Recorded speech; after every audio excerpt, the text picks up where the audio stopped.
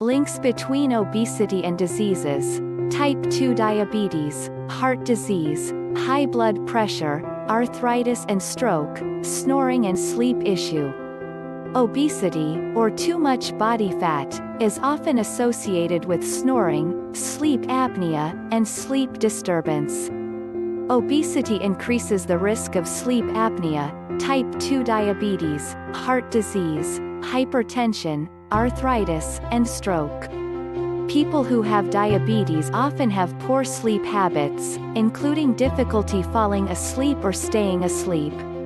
Some people with diabetes get too much sleep, while others have problems getting enough sleep. According to the National Sleep Foundation, 63% of American adults do not get enough sleep needed for good health, safety, and optimum performance. There are several causes of sleep problems for people with type 2 diabetes, including obstructive sleep apnea, pain or discomfort, restless legs syndrome, and increased nighttime urination. Sleep problems in type 2 diabetes. Sleep apnea. Sleep apnea involves pauses in breathing during sleep. The periods of stopped breathing are called apneas, which are caused by an obstruction of the upper airway.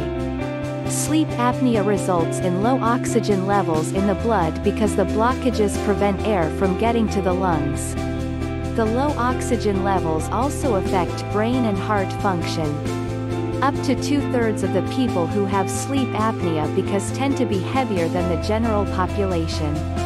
Sleep apnea alters our sleep cycle and stages of sleep.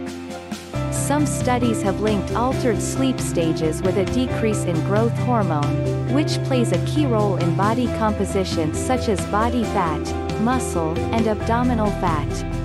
Researchers have found a possible link between sleep apnea and the development of diabetes and insulin resistance, the inability of the body to use insulin. Peripheral neuropathy. Peripheral neuropathy, or damage to the nerves in the feet and legs, is another cause of sleep disruption. This nerve damage can cause a loss of feeling in the feet or symptoms such as tingling, numbness, burning, and pain. Restless legs syndrome. Restless legs syndrome is a specific sleep disorder that causes an intense, often irresistible urge to move your legs. This sleep disorder is often accompanied by other sensations in the legs such as tingling, pulling, or pain, making it difficult to fall asleep or stay asleep. Hypoglycemia and hyperglycemia. Both hypoglycemia, low blood sugar, and hyperglycemia, high blood sugar, can affect sleep in those with diabetes. Hypoglycemia may occur when you have not eaten for many hours, such as overnight, or if you take too much insulin or other medications. Hyperglycemia occurs when the sugar level rises above normal.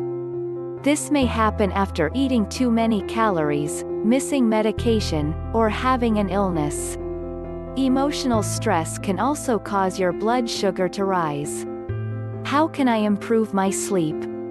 In addition to medications, recommendations to improve sleep are: 1. Learn relaxation and breathing techniques. 2. Listen to a relaxation or nature sounds CD. 3. Get regular exercise, no later than a few hours before bedtime. 4. Don't use caffeine, alcohol, or nicotine in the evening. 5. Avoid or minimize napping.